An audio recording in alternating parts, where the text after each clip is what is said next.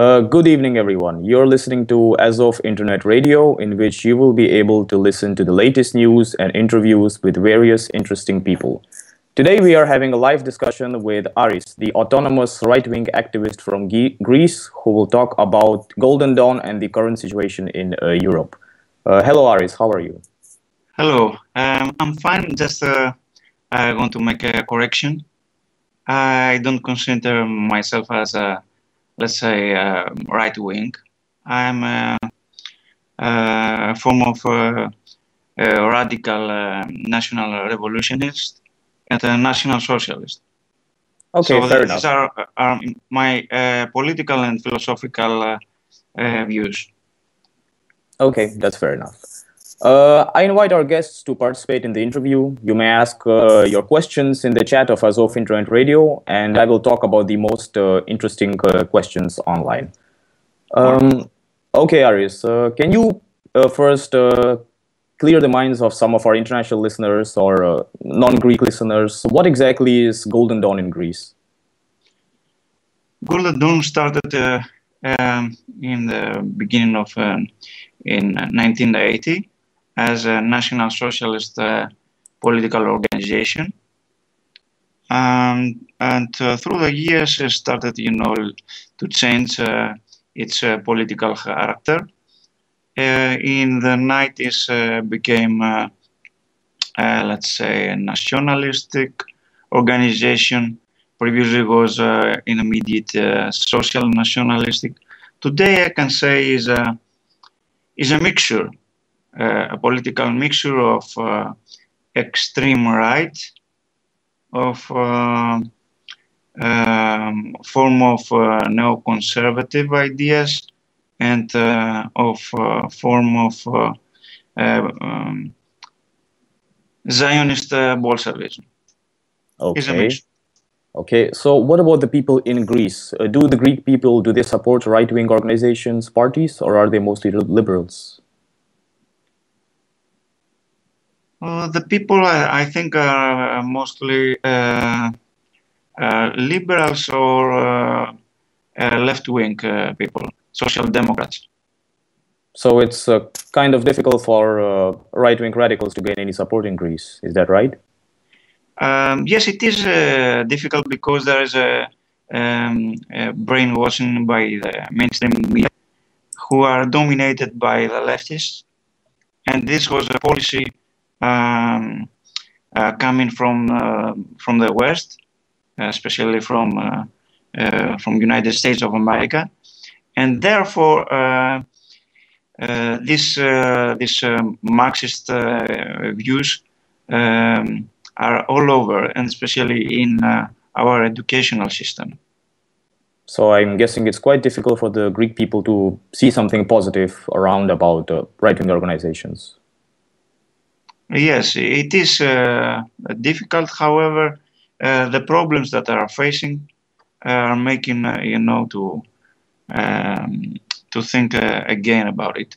But the biggest problem, I think, is the coming generations, because the majority of the teachers in the schools or in the universities are Marxists.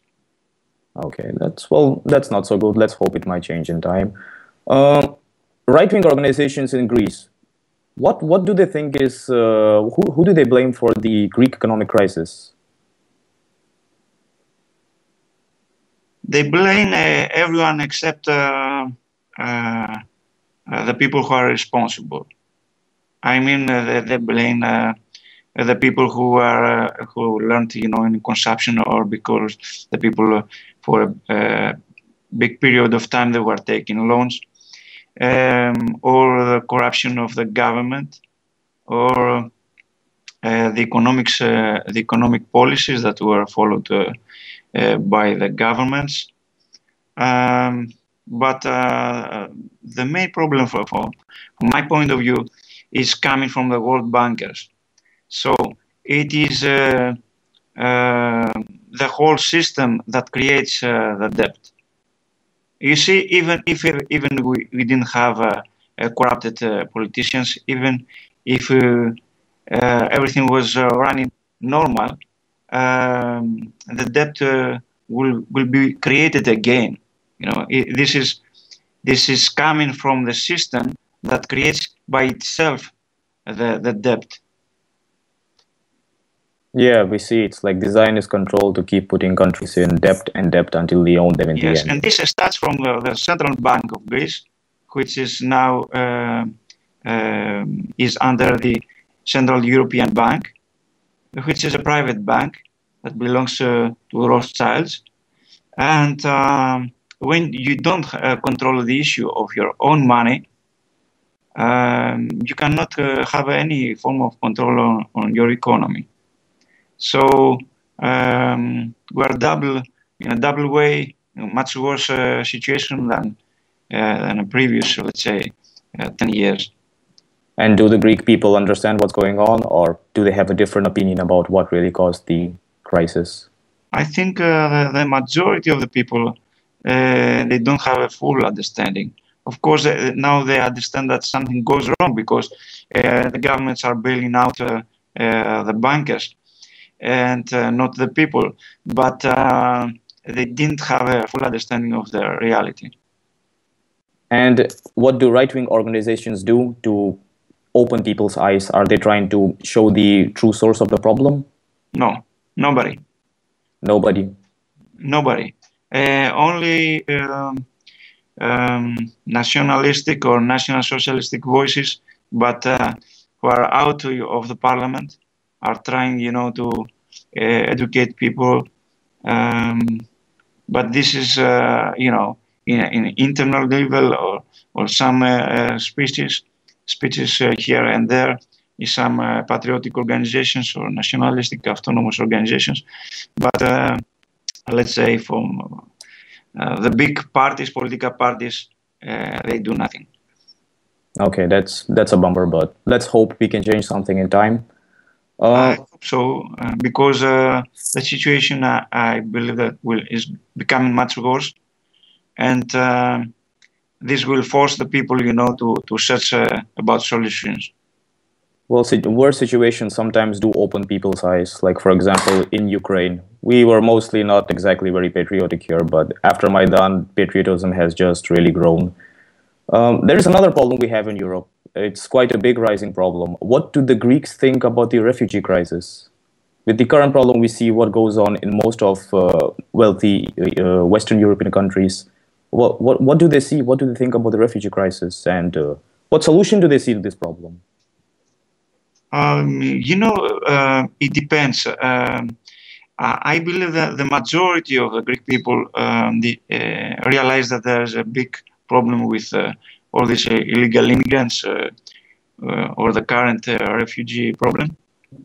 However, some others, there are people, who don't care because there's a big economic crisis in Greece. So the majority of them, they want to just pass through the Greece and to move in Central or in Northern Europe. There are other people who are suffering economically by the presence of the immigrants, or other people who are suffering from the increase of criminality. So about the solution, you listen, different solutions, but are not solutions of a long-term solution. But Greek people in general, are they quite welcoming to the refugees like in Western European countries, or are they seeing this as an evil? They see it as a big problem.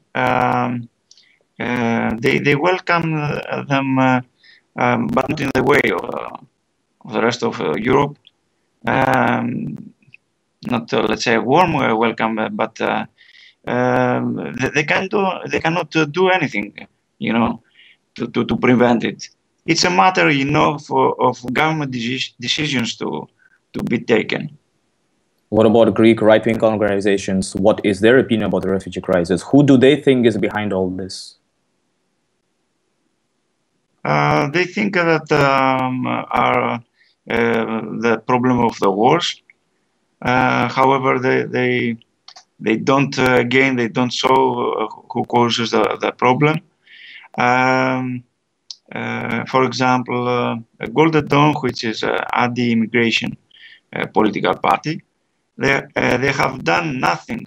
I mean, nothing on the street, no demonstration, no an open gathering, protest gathering or rally about this immigration problem. So they may write, articles in a newspaper or in the internet, or they have speeches inside the parliament, but there's no real action in the society.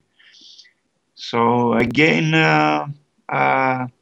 organizations, patriotic organizations or people's organizations are protesting. For example, we had yesterday in the square of Victoria a protest of the people who are living in the region that were suffering because of the big number of the refugees.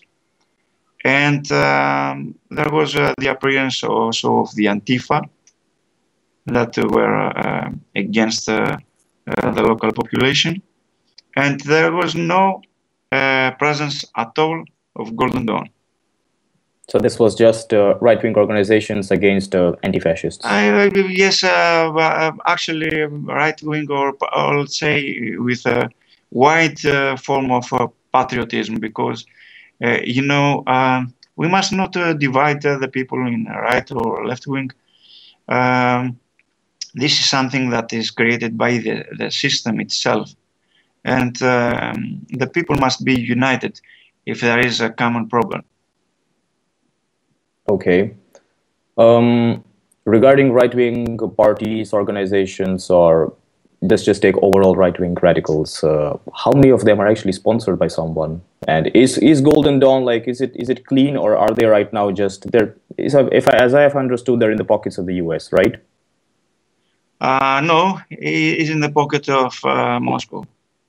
The Golden Dawn is in the pocket of Moscow. Okay, and what about the other right-wing organizations? What's their support? Just to tell you a few things in order to be informed to your audience, your Ukrainian audience. I will tell you just two examples, or three examples. The first one is that if a member of Golden Dawn openly states something positive about the conflict is taking place in Ukraine, will be immediately thrown out of the party. That is, if he supports Ukraine? Yes. Okay. The second is that Mrs. Zaroulia and Mr. Mathopoulos, who are deputies,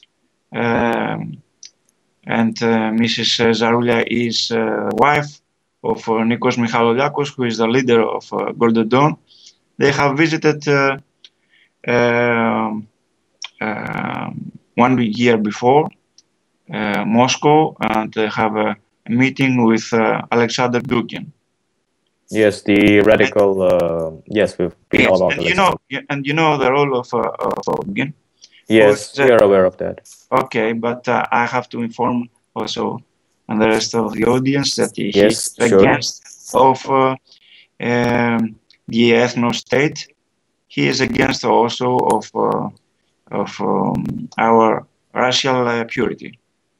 Yeah. So also they took they participated in Golden Dawn with the three members that has been elected in the European Parliament of Golden Dawn in a forum that in conservative forum that took place in St. Petersburg, and they voted with the other participants a resolution that they stated officially that Crimea was well done, annexed by the Russian Federation.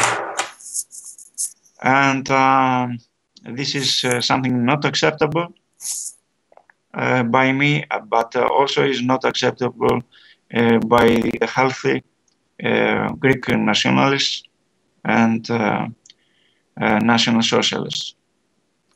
There is an interesting thing about the meeting of the so-called right-wing organizations in St. Petersburg. It's because in Russia they have banned most right-wing organizations and they are kind of anti-right-wing.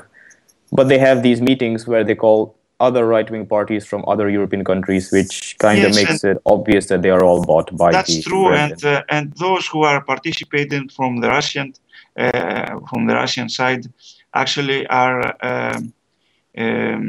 parties controlled by FSB. Yes, that's true. What about the Greeks in general and the Greek right-wing members? How do they think? Well, what's exactly going on in Ukraine? How do they portray the events happening in Ukraine? The majority of the media are pro-Russian, and this is happening because of there is a lack of information in Greece, and all the media are being formed directly from Moscow. Okay, Imagine so only this, that when they want to make a report about Ukraine, they are making this report from Moscow, and this is quite funny, but this is the reality. And the average Greek man, the majority, are pro-Russian right now. I mean, the average so I'm people. guessing they're being brainwashed by the media that is pro-Russian and Yes, they think exactly. Ukraine is at fault. However, I have to mention that there are Greek autonomous nationalists who have a they have excellent relationship with Ukrainian diaspora people who have participated in the first anniversary of Maidan that took place in Athens. They have created also a Hellenic section of Reconquista in Facebook, and there are also other activities that are trying to inform the Greek population of the reality and the real, data of what is going on in Ukraine. So what kind of myths do they have in Greece about Ukraine? Like what's going on exactly? Like tell me some of the myths and maybe we can clear out some. The basic myths are that right sector and Azov regiment are being sponsored by George Soros. No, that is not right. This is one of the main things of Russian propaganda. They work so good also everywhere. that are being sponsored by Kolomoisky, who is the well-known. Yeah, we know the billionaire in Ukraine. No, which is also not right. This is in every Russian media you will find these kind of propaganda. Russia is excellent in terms of their media propaganda, brainwashing but people. Azov regiment is sponsored by Israel, by Jewish oligarchs. That would be funny for Azov to be sponsored by Israel. No. Also, that there are members in Azov regiment who are not white, that are Arabs. They are Jews, Muslims, and things like that. Yeah, we have heard of such rumors, but we can tell you for sure that there are no Arabs, no Jews, no Muslims, no Chechens. There is nobody in Azov. There was a Chechen battalion fighting for the Ukraine side, but Azov has no connection to anyone who is non-white. I do know it, but it is nice to hear from you, because there is so much brainwashing in Greece by the mainstream media. And there are also another form of accusations about Azov, that they are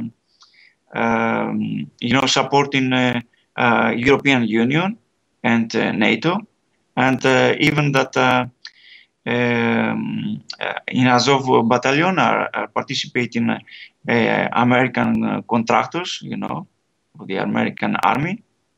This is again one of the propagandas. No, Azov does not support Ukraine to become a member of EU or NATO, because we know what will happen once we go into EU. And about the propaganda of American professional fighters in our battalion, we have nobody who is fighting with us for money. There are no mercenaries, no contractors, nobody. Our battalion is entirely volunteers. Anybody can, if from Ukraine, if they want to fight, they can just go and fight. And Yes, all of them excellent. fight voluntarily. Yes, and I want to, now that I have the opportunity to our Greek audience, I want to say that whoever wants to go and fight at the side of our brothers in Ukraine, there are open doors. It's kind of difficult to say open doors, but yes, but are welcome. well, yes, we might say from that point of view. Yes, because there's a screening of the kind of people who are coming in touch in Azov regiment, and this is something that it is normal and has to be done. What do the Greek people what do they see usually on the media about Ukraine? What is it like? Do they like does Greek media speak about Ukrainian right-wing organizations?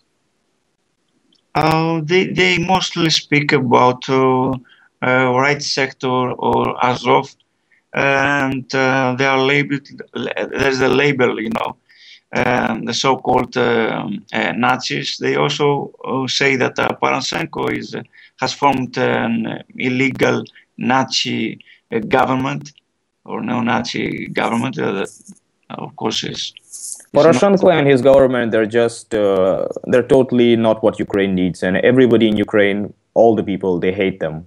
Yes. It is just a matter of time until they go away, and it will be there soon. And I'm glad that you're pointing out this, because there is also the wrong idea that Azov regiment or the nationalists, Ukrainian nationalists, are supporting Poroshenko, but and the current government of Ukraine. But this is not true. No, it's not true. Azov or right sector do not support Poroshenko and did not support the current government. It's one of the lies from the anti-Azov, anti-right sector propaganda that you might find online. Yes, yes, and it is a propaganda in Greece that is reproduced through the media or through internet, and there's a big activity also from the Russian embassy, and there was a debate that I participated about it, and it was quite interesting that immediately there was a response by the Russian embassy. They are quite active, and I can say well experienced on this field, but they took the right answers. Mm-hmm. So I believe that let's say Ukrainian diplomacy must start to become more active. Yeah, well, that's true. They should. What other things do people who are aware of Ukrainian right-wing movements, what do they think about them? Like, are there some other myths going on in Greece about us? There is also myths that are spreading around internet, that the nationalistic volunteers battalions are committed war crimes. No. Well, war crimes, it's a thing. These videos there, you can very easily make these videos at home. You can just dress up as a Ukrainian soldier, wear a patch, make a video and upload. The internet is filled with dozens of videos of these so-called war crimes. But if you actually look at them really closely, and if you know the battalions very well, you will see that it's a clear fake. Yes. Because there were from time to time there are some videos. Of course, are videos who can understand that are made up, and they are not from actual reality. Yes, that's true. However, I know that there were committed war crimes from the side of separatists or from let's say of the Russian troops. Well, they commit their war crimes, and they might be even that stupid to start uploading it online or upload on the Russian social networking platform called the Reconquista. You will find a lot of evidence that there is Russian troops and Russian artillery military in Ukraine. Yes. Yeah, Another myth is that there is no,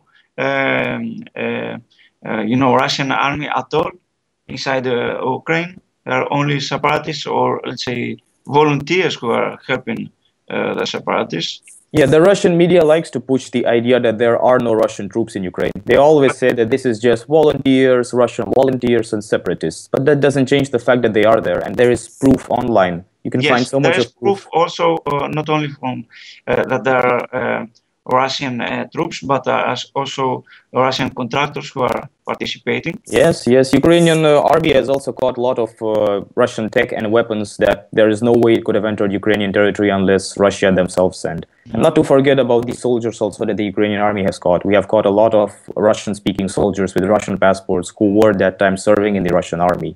The surprising thing is when we show this proof, the Russian government immediately denies that they were current soldiers. They said that they just left and they went voluntarily. Yes. So this already shows one big proof that we have that it's Russia that's doing the biggest problem in Ukraine right now. Yes, yes, that's true. And also, there is no information in the Greek media about the Russian looting of Ukrainian factories in eastern Ukraine. The Russian looting? Yes, where Russians, they are taking actually the installations of Ukrainian factories. Yes, there has been a lot of looting in the war area ever since the pro-Russians have started this thing what they have started. There is constant reports of looting from civilian homes, from factories, and anything you can go know. They're just looting everything. Even the people in Donetsk, in Donetskaya Oblast, they have been complaining about the looting problem. They were first, many of them were pro-Russian, but right now after seeing what's going on, right now after seeing how Russia has betrayed them, the very Russia that they wanted to come, those idiots, now they see that it's not worth it after all the looting, killing. Yes. Also, I have the information that there is also a form of human safari against Ukrainian people by a Russian, by a private Russian military organization. Yeah, well, they like to have some fun also. It looks like that. They will do anything to make some money. They've been doing it, and you can always find different kind of Russians from different parts of Russia, and Russian supporters also. There's some Russian supporters from some European countries also. They just come there for fun. For them, this war looks like a fun ground. They can come there and just play, shoot some weapons, because they will be allowed to do so. There is nobody governing them. Yes, yes, there is actually not government control, so everyone can do almost everything there. One of the biggest proofs we can find that how stupid they are at what they do is how they shot down MH17. They were actually so stupid that they were just having fun. They thought they saw a Ukrainian plane and they shot down MH17. Mm-hmm. Which just shows they are there just for fun. They just shoot and want to kill anything. And not to forget the brainwashing of Russian media of how to hate Ukrainians. Yes, but there is an extra problem in the eastern part of Ukraine right now. I mean, the regions that are controlled by the so-called separatists, where they started to brainwash the small children in the schools to hate, or to really hate the Ukrainian people. Yes, we are aware of it. The And internet is also flooded. they raised up photos of Joseph Stalin publicly, and this also you can see that they are pro-Soviet. These people, not only that they are controlled by Moscow, but are also pro-Soviet. Yes, that's true. In eastern Ukraine, there is right now a major brainwashing going on of pro-Soviet ideology. Young children are being brainwashed. They are being brainwashed from a really young age to hate Ukrainians. And there's tons of videos and photos of online of how these Small kids who don't understand are being brainwashed to hate Ukrainians. They create these scenarios of them dressed up in Ukrainian costumes, camouflage, the other dressed up in the DNR camouflage, and they're shooting the Ukrainians, executing them. These are small kids doing this. Imagine what they will do when they grow up. Yes, yes. And also there's a propaganda in Greece that the average, Ukrainian people hates the Russian Slavs people, Slavonic people. But this is not true because Ukrainian people are against the imperialism of Kremlin.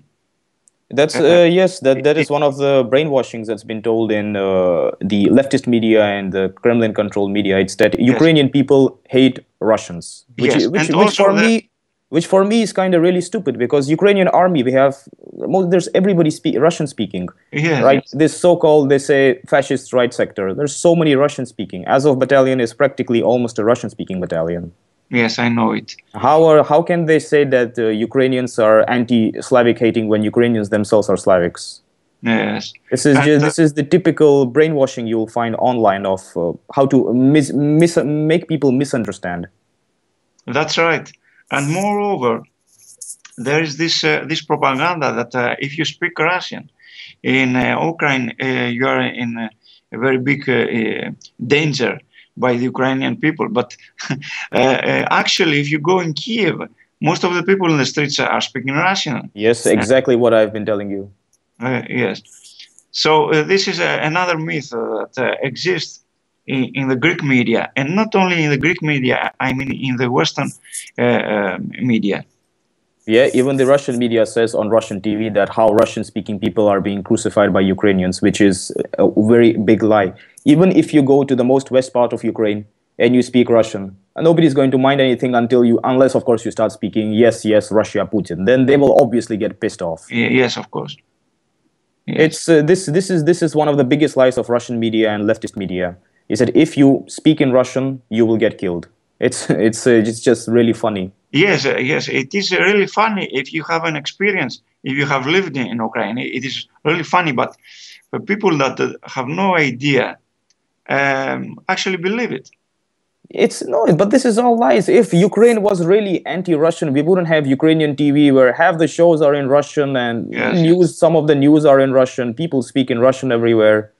It's not like they hate Russians. They don't hate Russians. They just hate these so-called Putin supporters.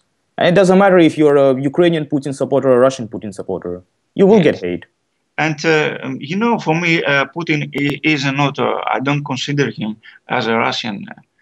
For me, he is a businessman, an oligarch. He is of Jewish roots.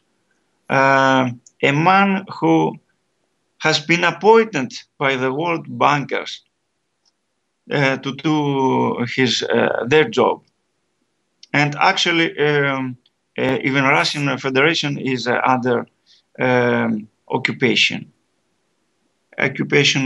by the bankers, because the central bank of Russia is not controlled by the Russian government. It's a private bank, which is just a department of the Bank of England that belongs to Rothschilds.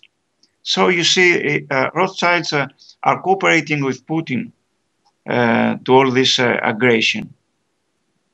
Yeah, but many Russians don't understand this. They think Putin is the savior of Russia and savior of everything that's wholly Russian. Yes, they don't actually see that since Putin has come into Russia, Russia has just gone down the drain. This so-called Putin's propaganda of great Russian military, it's most of it are lies. If you look at the Russian military, you'll hardly see anything new come out in the recent years. Okay, if they really make a new tank or a new plane, it's going to be top on the list for 1 year, half year maximum, until the Americans release one, and then the Russians will again have to work 20 years on a newer version. However, it is a big power, and they have, if you exclude, the big cities like Moscow or St. Petersburg, the majority of the population actually are suffering. They don't have a high economical social status. Yes, that's true. The majority of the population in Russia, they are suffering. Let's take, And for example, the I can region of say Russia. they are even much worse than the average Ukrainian people. Yes, that's true. That's true. If you compare, let's say, Siberia, which is supposed to be Russia's most richest region, they have the largest stockpile of diamonds, oil, gas, everything they have there. If you go to a small Siberian village, the richest part of Russia, and you look how they live, it is pretty pathetic. Yes, these are things that will never be shown on Russian television. And these are things that will never be shown on any television around the world. Of course, Yes, the Russian television glamorizes St. Petersburg and Moscow, like as if these two are the only cities in Russia. But it's just worth it to go, let's say, 30 kilometers outside of Moscow and look exactly how people live. But and despite the all fact of the how they live, there's many of them, so many of them brainwashed. And the yes. people who are not brainwashed, they're really afraid to say something. Mhm. And I It's want to, it's it's impossible for a Russian right-wing member to say something because he will either be jailed or he'll be killed. yes, there is no freedom. And I just wanted to mention that historically, um, the majority actually that of the people of the population who lives right now in Siberia are from Ukraine. And if you go, as you said, a few kilometers outside of Moscow, most of the villages are being occupied by immigrants. Yeah, the recent statistics of Moscow's population has shown that only 33% of Moscow's population are Russians. The remaining are all immigrants, and it's mixed with all kind of from the Caucasus and Georgia and Armenia and everything. You from Azerbaijan and Chechnya. There is Yes, shit from ton of immigrants Kyrgyzstan, in even there. from Yes, yes. It's from even come to such a problem that people in Russia make fun. They call Moscow Moskvabad, and they call St. Petersburg Peterstan. yes. And don't forget that just 1 week before it was established the biggest mosque of the world in the Yes, yes. capital, The biggest mosque I think in this part of Europe was established in Moscow, and Putin himself personally went and visited this mosque, which should be obvious. Is he pro-Russian or is he just pro for? Is he living for the Russian people or not? This stance of his makes it obvious who actually he supports. And now you give me the chance to say one more myth that exists in the Greek media. That if you are, Christian Orthodox in Ukraine, somehow you are under attack. Christian Orthodox under attack in Ukraine. This is this is funny. Yes, and especially if you are a Christian Orthodox, um, let's say you follow a church which is connected to the Russian Patriarchy, but this is not true. No, this is just it's just again one of the myths, the lies. It's nothing like that. People, of course, people are aware that religion itself is. People know what it's all, but I won't say that you're under threat if you are Orthodox Christian. These are just typical lies. Yes, yes, I do know. And another one myth was that during the Maidan, let's say rebellion. I don't say it as a revolution because the word revolution creates a legal term, Yeah. and you make a revolution on a legal government. But I do believe that Ukraine is under occupation. Ukraine is not a free, independent country. So you don't face a legal government. You have a national rebellion against an occupation government. So during the rebellion, they were telling that the organizations who are participating in right sector, they were paid by the Americans or by the European Union, the members, to take part in this rebellion. No, that's not true. I watch Russian television. I know as soon as Maidan started, the first news was like CIA paid right sector are killing members, Russian speakers in Kiev. It's ridiculous.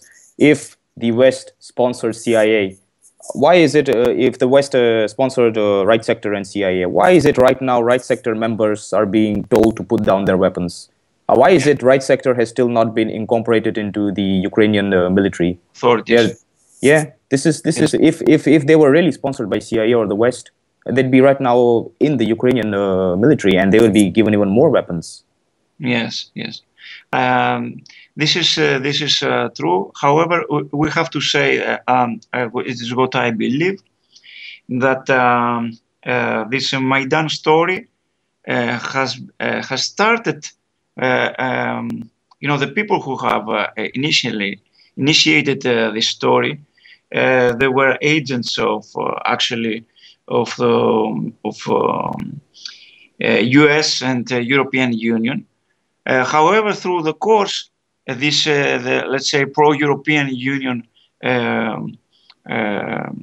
movement started to become a national anti-Yanukovych movement, and that was the moment that actually the right sector made the difference, and a great historical step that changed the real course of the history.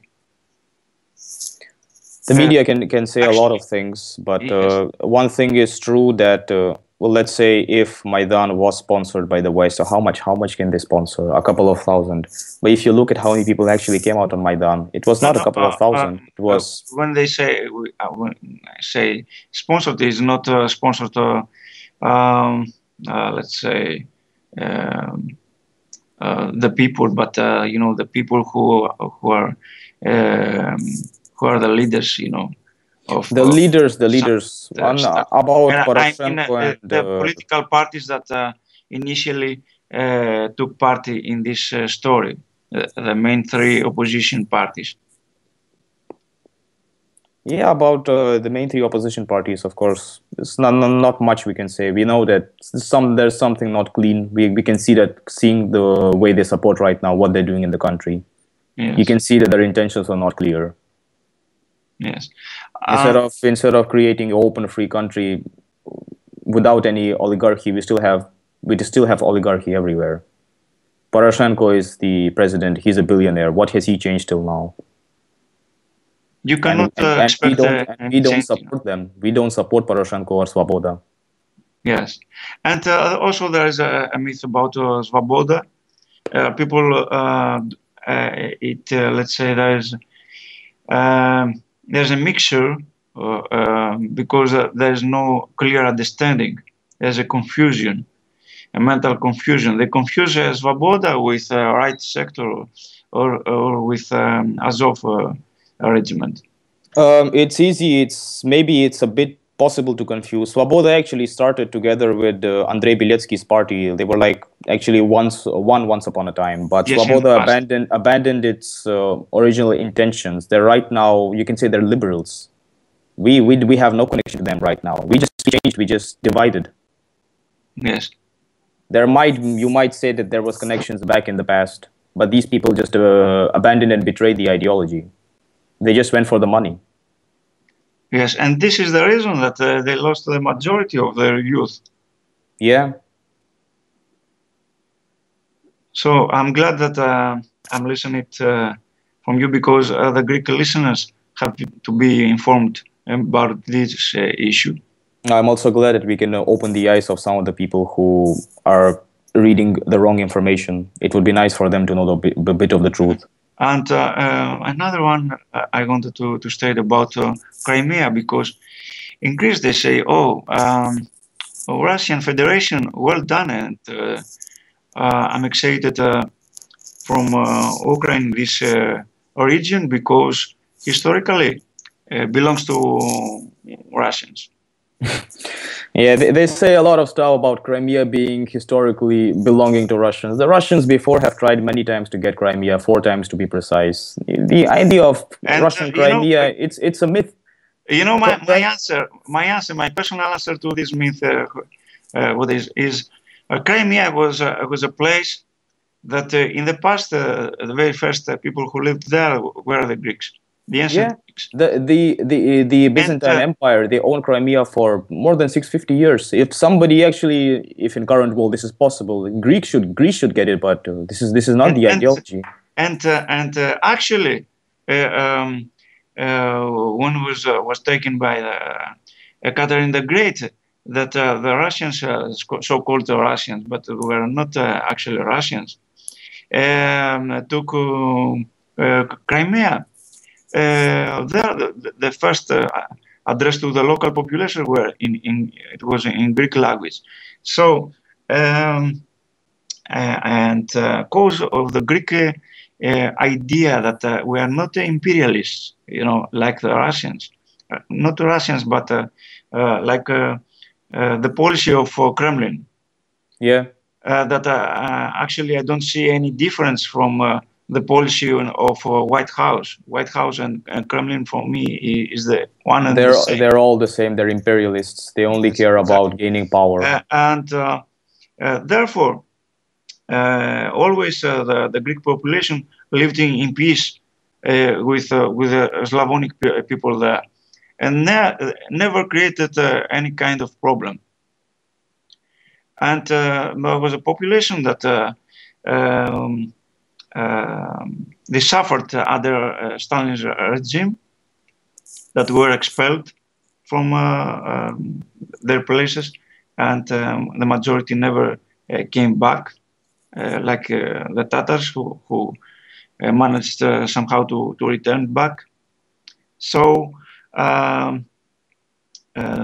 Crimea belongs to Ukraine, and actually there is no jurisdiction, there is no legal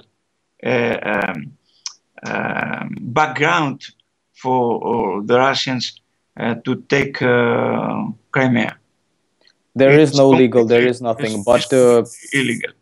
Putin could so easily take Crimea. It's because he's been brainwashing the people that Crimea has and always has been Russian, which it just cannot be the truth. Let's say, like in 1897 in Crimea, there lived a much larger population of Ukrainians. They were the majority in Crimea. After this started, Ukrainians were forced to leave. Russians were coming and taking over. And this so-called myth saying that Sevastopol, which is a city in Crimea, it's a city of Russian glory. It's also the biggest myth. The Russians are being fed this, that Sevastopol is a city of Russian glory, whereas during the Crimean War, 80% of the people fighting during the Crimean War were Ukrainians. There is enough proof that you can go to a And we museum. have to say that in 1919, in the so-called Crimea War, the Greeks also fought side by side with the Ukrainian people. Yeah. This is also a historical fact. It's a historical fact that the 70% of the so-called, what they say were all Russians, they were all Ukrainians. And there, if anybody ever needs the proof, you can just visit the museums in Crimea, which let's hope are still there, where there's photos of these so-called people who fought, and you can check that they are all ethnic Ukrainians with Ukrainian names and surnames. Even the streets in Sevastopol are named after these Ukrainian heroes. You will see Ukrainian names and surnames on these streets.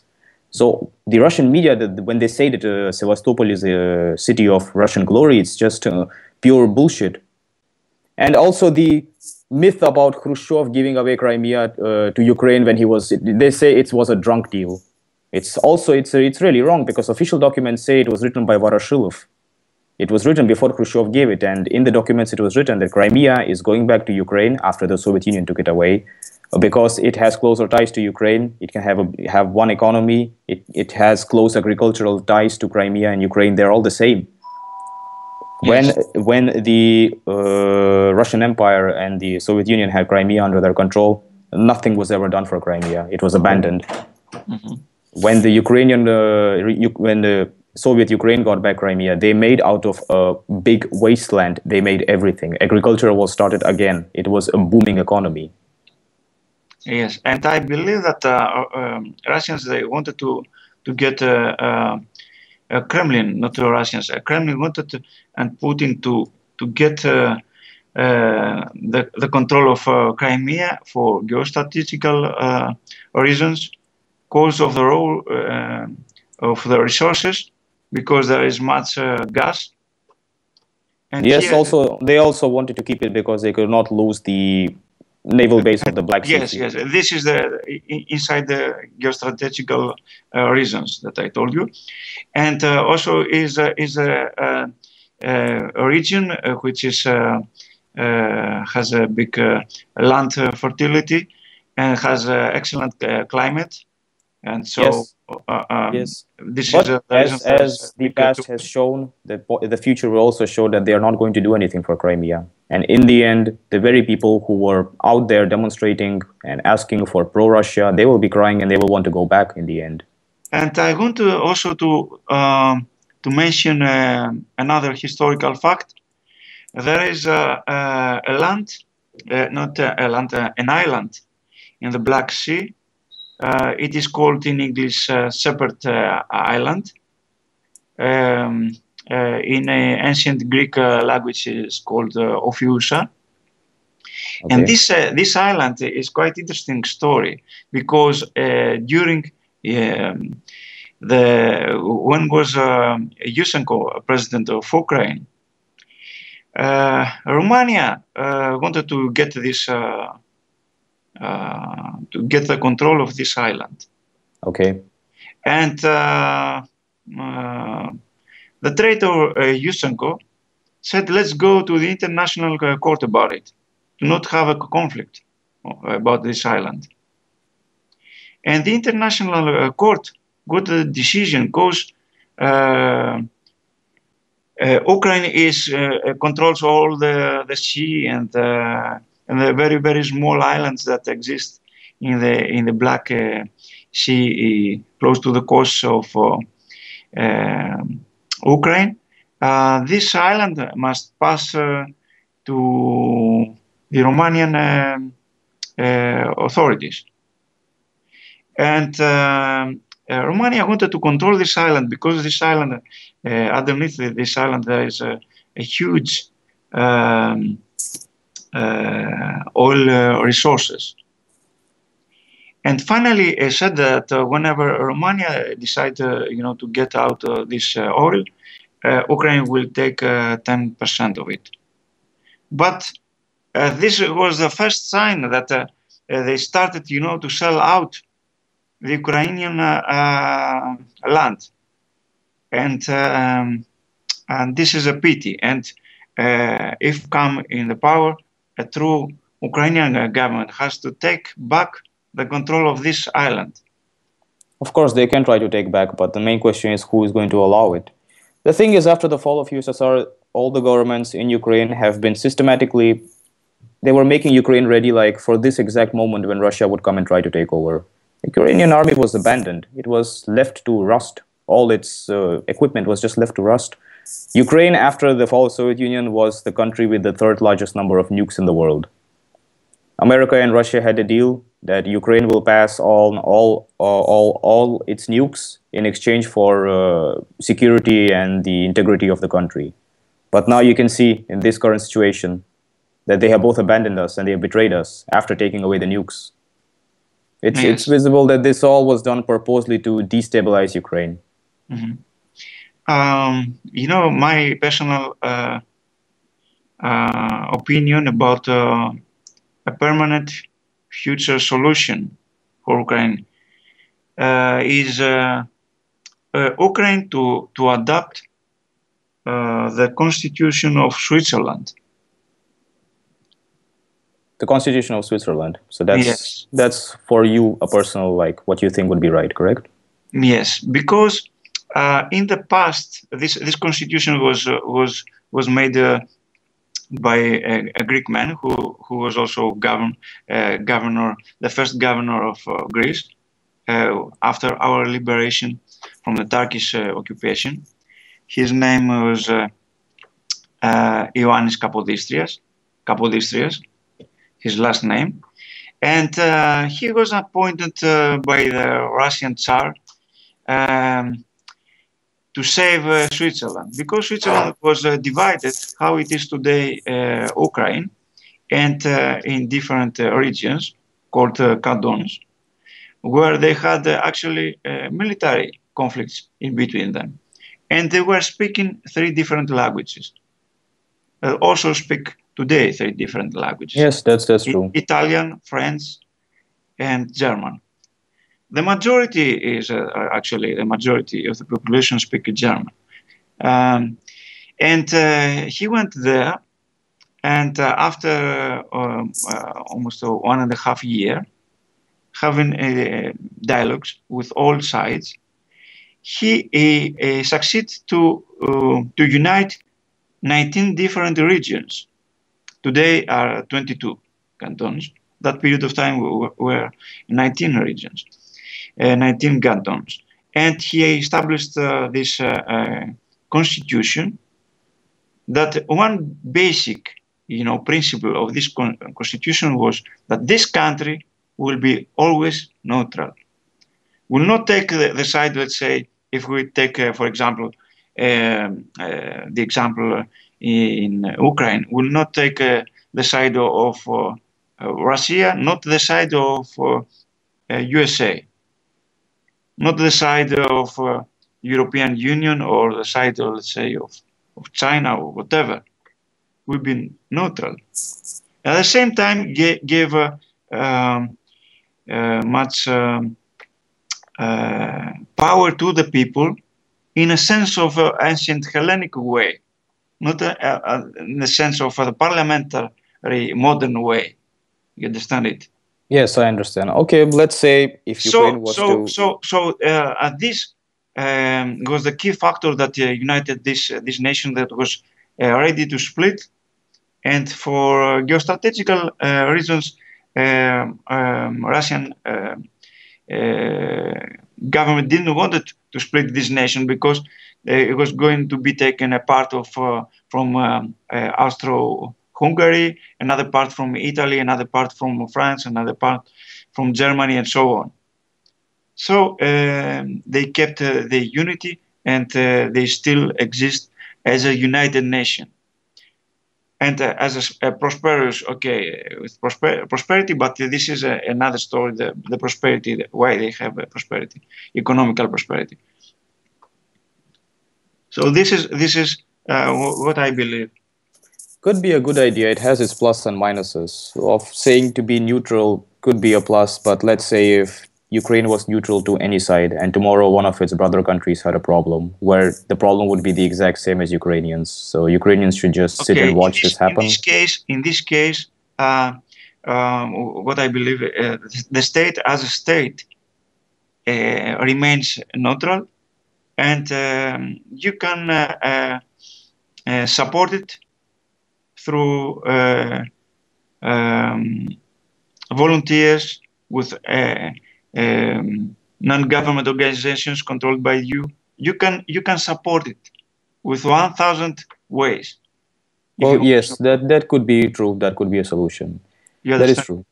For example, if there is a problem of a neighbor country and brothers, white brothers won't help, you can do it if you control the authority with too many different ways, but with not directly, or not officially.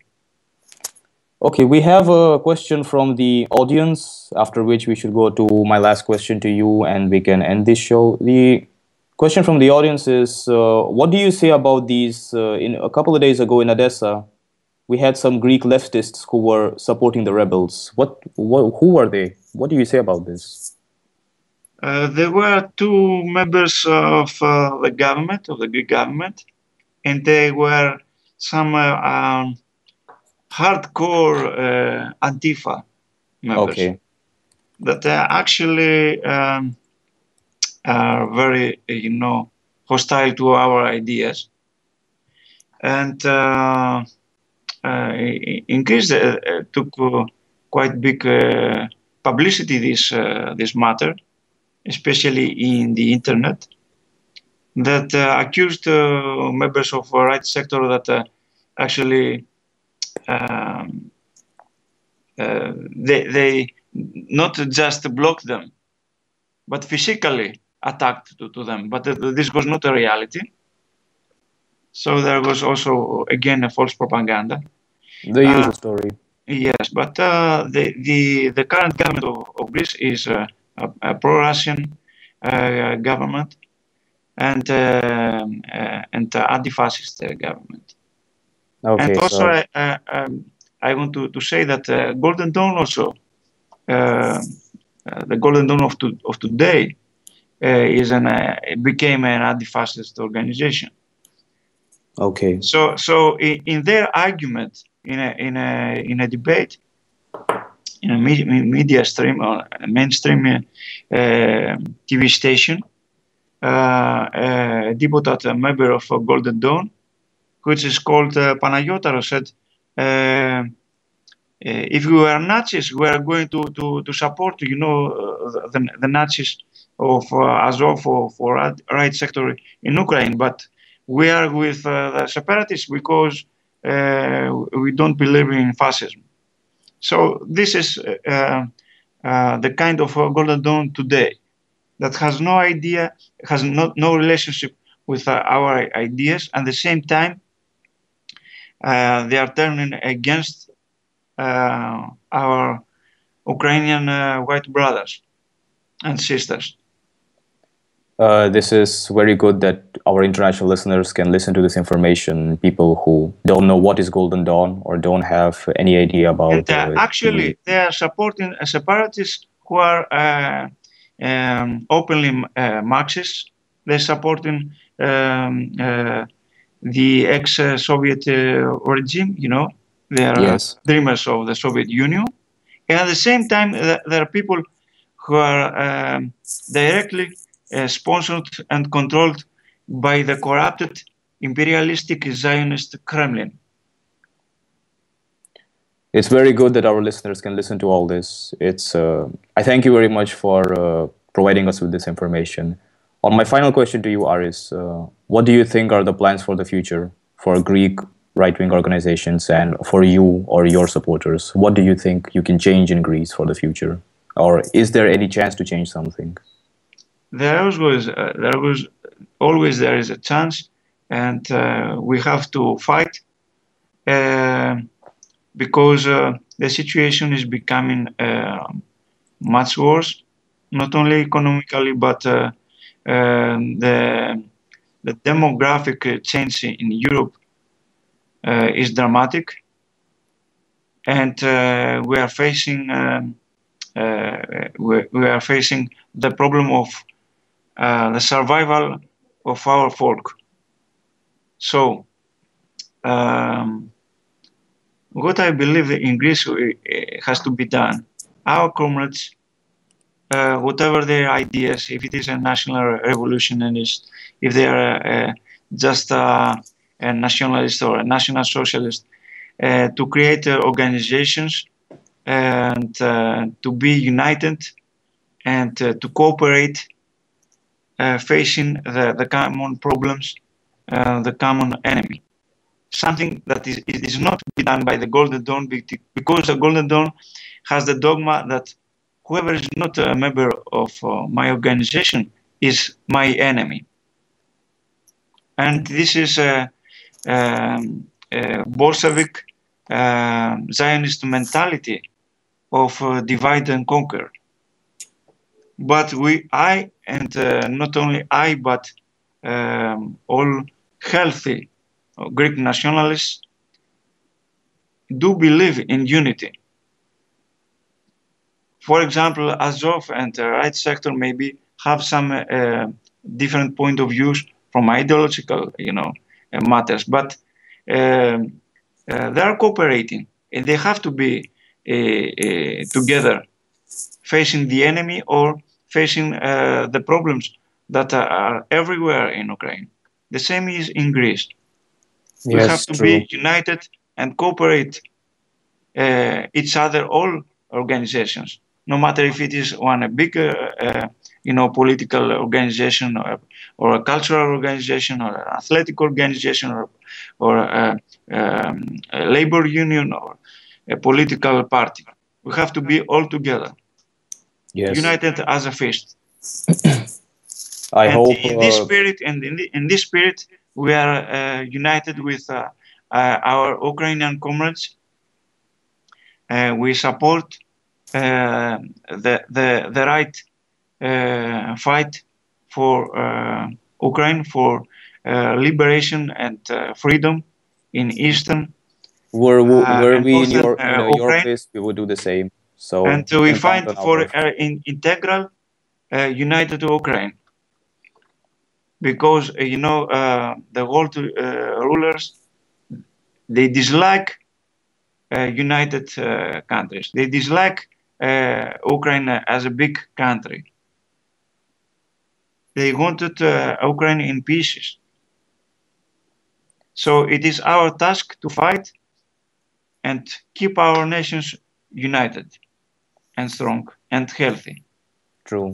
Let us hope in future we can gain more supporters and we can have a big brotherhood where we can support our white brothers in case we always have any problems or something. Our time has come to an end Okay. now. Thank you Thank you very very much much. Thank for you your very much, Aris, invitation. for the interview. I hope we can talk again some next time, and I wish you the best of luck. Me too. And there are, many issues to cover. And and my message to our Ukrainian comrades is keep on fighting. Okay, thank you very much. You're welcome. I Bye. would like to remind all our listeners that you've been listening to Azov Internet Radio, and today we have had Aris, the autonomous right-wing activist from Greece. Thank you very much, and we will meet with our listeners soon enough You're next time. welcome. Goodbye. Goodbye.